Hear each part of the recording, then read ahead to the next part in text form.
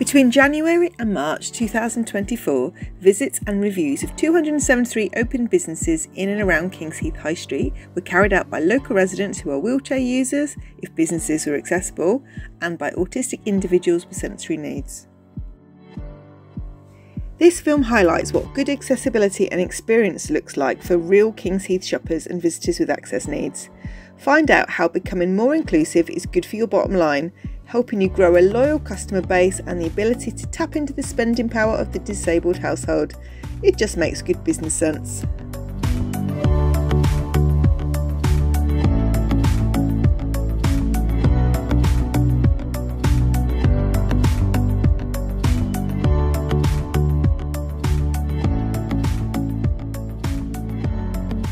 Hi, I'm a born and bred Brummie and have lived here most of my life. I have lived in Kings Heath for the past 23 years and have brought up my children around here. There are lots of cafes that have got steps so I can't get into, or have got ramps that have been built themselves that have got a gradient I can't access. And this has just got more and more frustrating in that I am restricted to certain few venues. Hi, my name's Jo Bussey. I live in Kings Heath. I'm the mum of a young person with a disability who's a wheelchair user. Improving access to the shops and businesses and venues in Kings Heath will make a massive difference to us as a family. It will mean that we can enjoy even more together about our local community, improve our choice, the experience, but also for businesses, it will give them the opportunity to benefit from our custom and our spending power. There's mention throughout this film about the purple pound, but what is it? Well, it's the spending power of disabled people and their household, and it is currently estimated to be worth £274 billion per year to UK businesses. Research shows that 75% of disabled people and their families have actually walked away from a UK business because of poor accessibility or customer service. Hello, my name's Debbie. I'm a carer for two family members who are both adults, and we've lived in Kings Heath since 1985. I can't let them go on their own. I have to be pushing them. So I find that once I get up ramps, that's great, they've got a ramp, but it's opening the doors, which is really, really difficult. A few of the shops, the aisles are quite narrow, and it's difficult, depending on what wheelchair you're using, to get around the shops. Disability is one of the 9 protected characteristics of the Equality Act 2010, and that act was put in place to protect people from discrimination across society and urges businesses, organisations to make reasonable adjustments based on whatever their business is. 1 in 5 people in the UK are disabled, meaning 23% of working age adults and 45% of pension age adults are disabled. Census data shows us that within 2 miles of Kings Heath High Street, 26,856 local people self-identify as disabled under the Equality Act. Hello, I'm Victoria. I've lived in Kings Heath for the last 30 years. I used to be able-bodied as a child, and as my condition has progressed, I rely heavily now on my wheelchair. Over the years I've noticed some changes in the high street, and with my disability things are getting a lot harder. My name's Hannah Stewart. I live in Kings Norton and my local shopping area is Kings Heath. Getting into shops can be problematic because they don't have the ramps, so you have to shout inside to try and get somebody's attention. In March 2024, 51% of businesses in and around Kings Heath High Street welcome wheelchair users as customers. How welcoming is your business? Is it wheelie friendly? Hi, my name's Danny Bussey. I'm a wheelchair user past 18 years, equally the same amount of time as a resident of Kings Heath. As someone with high sensory needs, to have an enjoyable shopping experience, I believe shops should be less cluttered. Items should be able to easily be accessed. It should be labelled correctly. Everything should be set out in a simple way. This is generally because it eases the sensory issues of being able to collect stuff, pay for stuff. Also sometimes loud noises, so just generally loud noises, beeping on doors sometimes doesn't help, but overall if it's less cluttered, you're able to easily get around, easy access products. That is an enjoyable shopping experience. Hi, I'm Terry Chung. I'm from an organisation called Home Instead. So basically we provide care and support services for people over 18, people living with dementia, helping them to promote independence. I also do a lot of training and talks across the local community around dementia awareness. So a customer with dementia will face a wide range of challenges when they enter into a retail environment. Quite often a client with dementia will experience memory loss or changes in cognitive function, which can cause confusion, anxiety, especially when they enter into a labyrinth-like layout of the retail store. 1 in 3 people born in the UK today will be diagnosed with dementia in their lifetime. So bright light or now sound can be overwhelming experiences for a customer with dementia, which makes it very difficult for them to stay focused. Sheer volume of products available in the store can complicate the decision-making process. Even innocuous items such as a dark colour mat, black floor mat outside the shop entrance can be a barrier because they could see it as a whole. So it becomes an additional barrier for them from going into the shops. We've talked about the purple pound, but what about the dementia pound? The value of the dementia pound, which is the spending power of households affected by dementia, is set to double to £22.7 billion by 2030.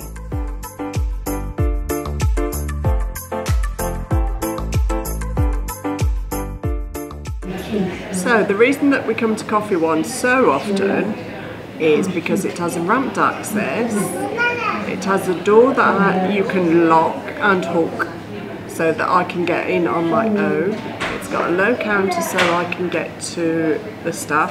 The staff are probably the main selling point because their customer service is fantastic. Serving from a lower counter improves interaction and shopping experience for wheelchair-using customers. In March 2024, only 37% of wheelchair-welcoming businesses provide one. Do you? It is easy to get around because there is lots of space and it has an accessible toilet.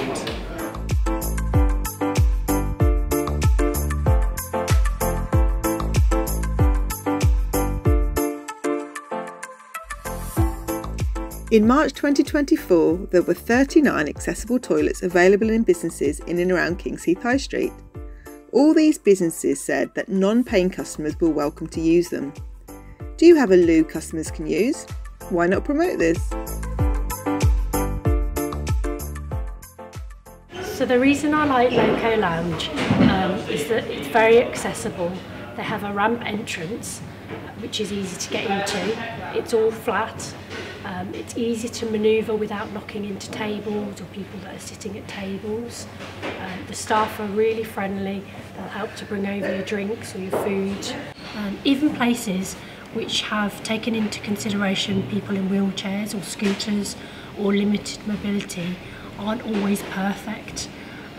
This instance, for me, it's a struggle to open doors.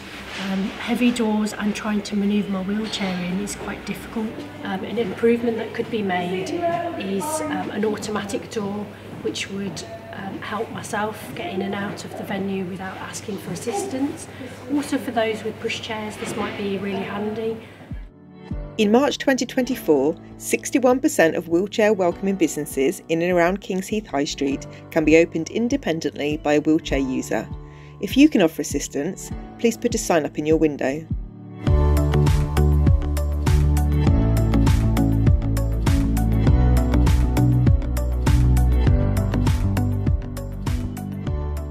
Both of the people I care for have hearing aids, and I find that I have to repeat everything in a lot of the places that's said to them because they just can't hear, especially in coffee shops when there's noise going on. So hearing loops would be fantastic. In March 2024, 6% of businesses in and around Kings Heath High Street have a hearing loop induction system to enable clearer communication with hearing aid users. So I'm at Feast First, which is the All Saints Centre, and they have got a hearing loop here, which is fabulous for people, especially as a lot of elderly people come here as well.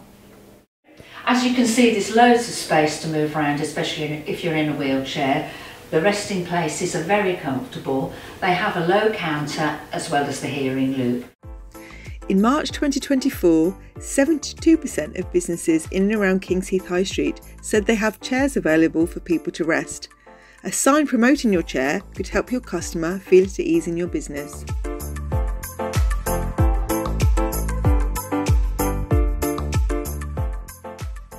My name is Thomas Sennett. I'm here in Harvest Home.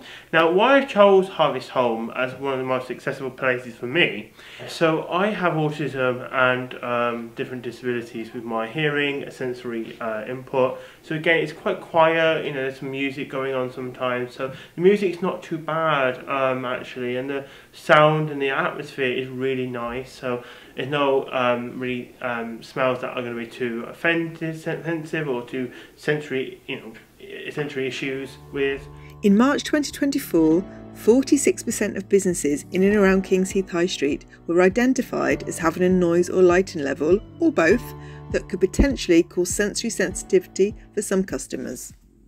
I think this lighting is really great because it's quite warm, it's not too bright. I think the bright lighting is where it can be a problem, so white spotlights or spots, they can be really, really bright, and it can be really, really too much for your eye. But again, it is quite warm in here, it's quite minimalistic with the white, and I think that's what makes it great. And again, there's no trip hazards, I can get through everywhere without seeing everything. It's all very laid out, as you can see here, and also that there's no cluttering things in the way or on the floor that I'm going to trip over. I've got enough room to move about and look around the place, so I think that's what makes it really great. This local niche in Kings Heath has what I would call a gold standard for accessible doors, as it has a wide enough berth for most chairs to get through. The responsiveness of the sensor gives you enough time before driving up and driving out to be able to get in and out. The closing and opening the door is quick enough where you don't have to wait around and block the passage. So overall, the accessible door at the local niche in Kings Heath is what I would call a gold standard. Well, take the kitchen garden for example. It's accessible with the wheelchair. It's enough space for the wheelchair to move around. They will open and close the doors for the wheelchair user. The staff is friendly, they brought the drinks out as there is no space in there for me to sit down at a table, or because I don't want to listen to the music, I want to be out here in the fresh air. So this is a good example of how staff should behave and how the whole energy flows for disabled people. Instead of being crammed in, you can actually breathe out and relax.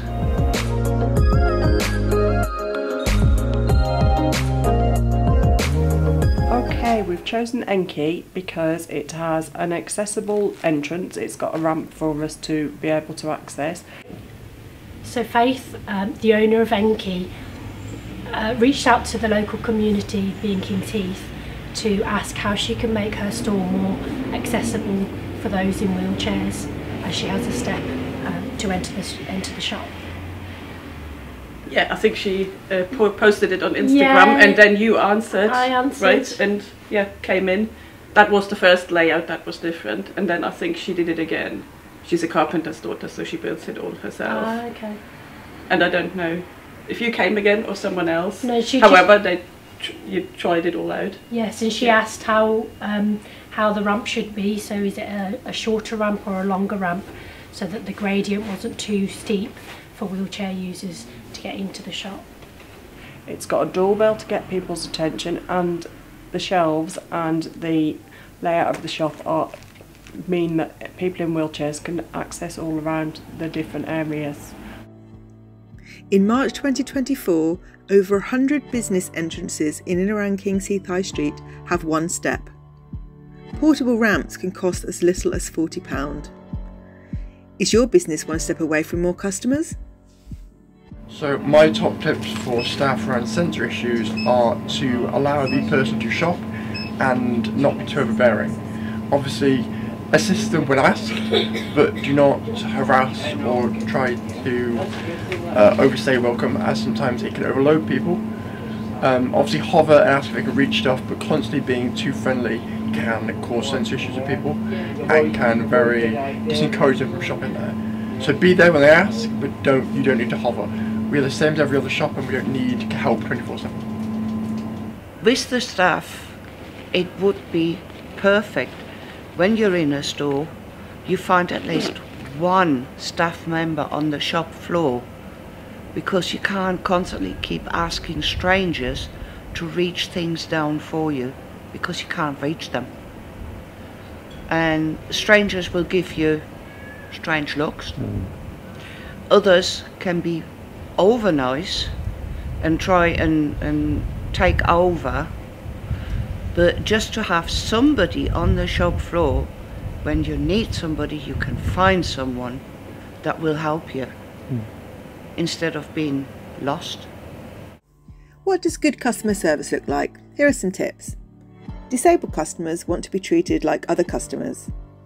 Speak to the person with the disabilities or access needs, not to the person they are with. Don't make assumptions about what people can and cannot do for themselves. You can offer assistance, but don't assume people need your help. Have staff available to assist customers who request it. Give people breathing space. Some people need longer to process information. Offer staff disability awareness and equality training. From a business case point of view, the spending power of households who are affected by dementia, also known as dementia pound, is projected to a staggering of £22.7 billion by 2030. And business owners who make changes to their retail shops by making it more dementia friendly can tap into this market. It will create an enhanced shopping experience, retaining more customers. It will attract new customers, especially those who are living with dementia, and also their family members and friends, building their own local reputation in the community, and obviously bringing more revenue. So this is a win-win situation for both business owners and the customers that are living with dementia and their family members too. To make your business more dementia friendly, we recommend clear signage and communication, neutral flooring, avoiding strong patterns, uncluttered aisles and consistency in layout, a calm and relaxed atmosphere with a rest area. You could offer dementia awareness training to your staff to help them understand when and how they can assist, and have greater patience and empathy. Improving access to shops and businesses for people with different needs actually improves the experience for everybody. So for example, a ramp would certainly help somebody with mobility difficulties to get into a shop or a service, but actually that would also help make that more accessible maybe for a parent with a buggy or somebody that was generally a bit more unsteady on their feet. If you think about access for all, then everyone benefits. Census data shows that within 2 miles of Kings Heath High Street, 8,803 children are aged 0 to 4 and will most likely visit the high street shops on wheels. 13,577 are aged 70 plus, and with age comes an increase in mobility issues, poorer eyesight and the need to use the toilet more frequently. The social model of disability says that people are disabled by barriers in society, not by their access needs or diagnoses. Barriers can be physical, like having a step, or not having a hearing loop. Your staff's attitude towards customers can also disable them. If your business can remove barriers, You will not only tap into the spending power of households affected by disability or dementia, which extends to family members and friends, but you can create equality and offer disabled people more choice and independence too. So this is where this conversation started, with me getting frustrated with coffee shops, bars, and it has grown into what we're trying to do, which is improve access for all along the high street.